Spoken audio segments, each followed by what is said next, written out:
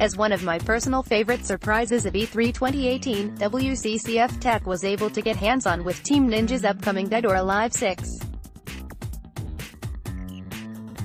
The final season of Dead or Alive 5 Last Round is slowly winding to a close, and fans have been asking for a new title and support for quite some time, and now Koei Tecmo's development studios are getting ready to deliver. We had the pleasure of sitting down with Yohei Shimbori, both producer and director on Dead or Alive 6, and even got in a few questions from the competitive Dead or Alive community. The game is due to release next year for PC, PlayStation 4 and Xbox One. Below you can watch gameplay footage we captured at E3.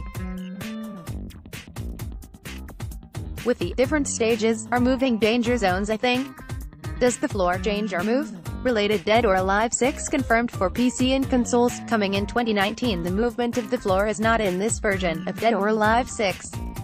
But having said that, in the future, you can fall off from a cliff where the floor might get holes or move. That might be in the future. Can you explain the newer evasive attack mechanic? I don't know how much I'm supposed to say, but I can explain it while we play. Related Blaze Blue Cross Tag Battle Review. I see that there are both 3-way and 4-way holds. Can you explain the difference? 3-way hold is a very simple selection of top, middle, and low. In 4-way hold, the middle is divided into punch and kick. Dead or Alive 5 was 4-way hold and Dead or Alive 3 was 3-way hold. I think the advanced players will go with 4-way hold. I'm sure a lot of players have played Dead or Alive 3 and are coming back for the first time. First of all, we have a new feature. You can press the RB or R1 button and mash that for a fatal rush. It's simple, but it means a lot more than just being simple. For the fatal rush, you cannot go into that with a normal hold. When you have enough meter, you can perform the break blow by pressing forward and the RB button. Also, when you perform a fatal rush and have enough meter, it will automatically connect to a break blow.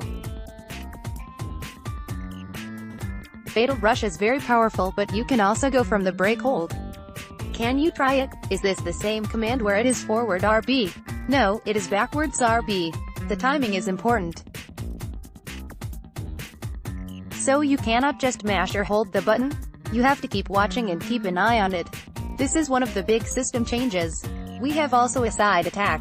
During a linear attack, you can do the side turn and dodge it. How do you perform the side attack? It is up and down, RB. You can dodge all kinds of attacks like this. First of all, the fatal rush can actually defeat the side attack because it has homing or tracking.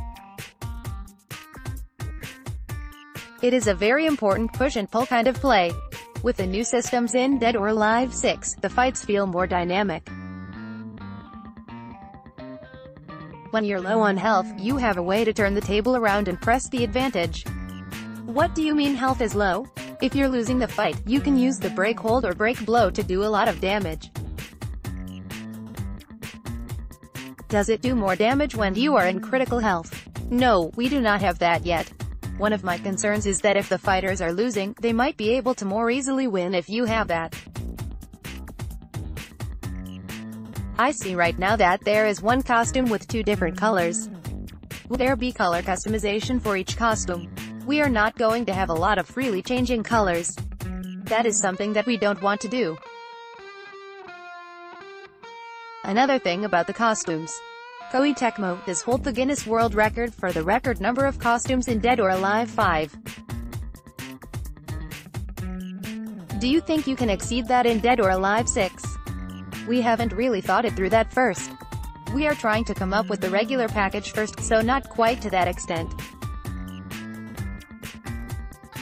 Do you know if classic costumes, such as Dead or Alive 4, will return? Dead or Alive 4? That depends. We may put some in, but we haven't decided on which ones.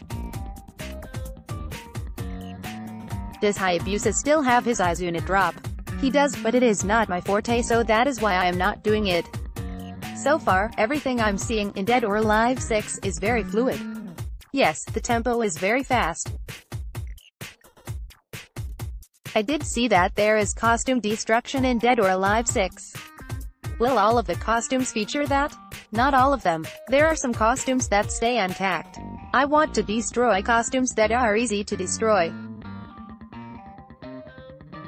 Hayabusa's bodysuit is body armor, so it is not easy to destroy, but his mask is very thin and you can break that.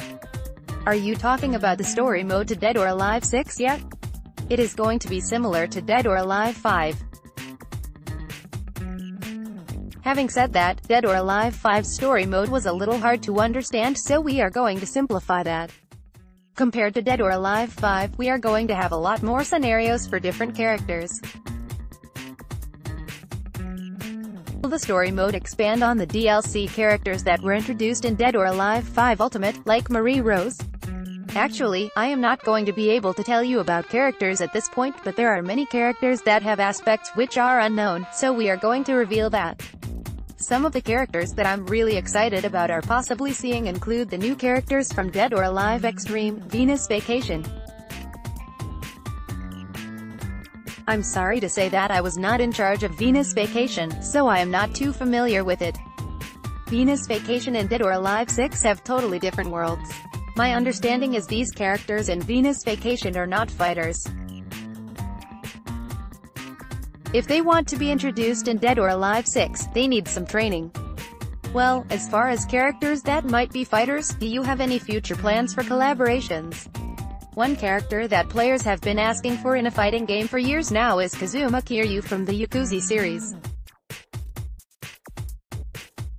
Not at this moment, but maybe in the future we are looking for someone to collaborate with. If Kiryu-san is interested in coming to punch our faces, it might be fun to have him. One last follow-up on that question, do you see the returning Virtua Fighter or new characters from that roster make their way into Dead or Alive 6? For Dead or Alive 6, we want to create the story with only Dead or Alive characters.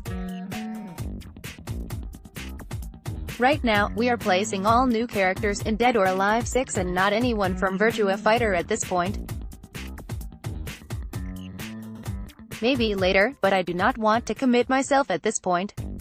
How would you feel about a Dead or Alive character, such as Hayabusa or Kasumi joining the Tekken 7 roster for Season 2? Personally, I hope that Harada-san is interested in a union, but I cannot say anything on that. It depends on him.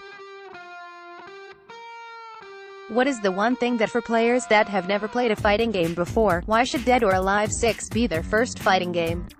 Of course, Dead or Alive 6 is the game. There are some people who have never seen a fighting game before, and fighting games have this notion that they are a difficult game to play. System-wise, they do not need to know the details about the systems. They can keep mashing the RB button and have really cool moves by doing that. Players will bang into the stages and other things and whatever things happen and gradually learn what the fun of fighting is, I believe. By mashing the special button, they can really do some cool moves, but if they get tired of just mashing the buttons, they can get into the core gameplay of Dead or Alive 6. For the single players or newcomers, I think they can both really enjoy Dead or Alive 6.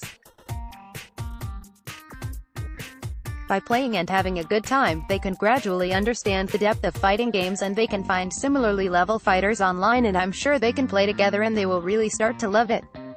That is Dead or Alive 6. Thank you very much for your time.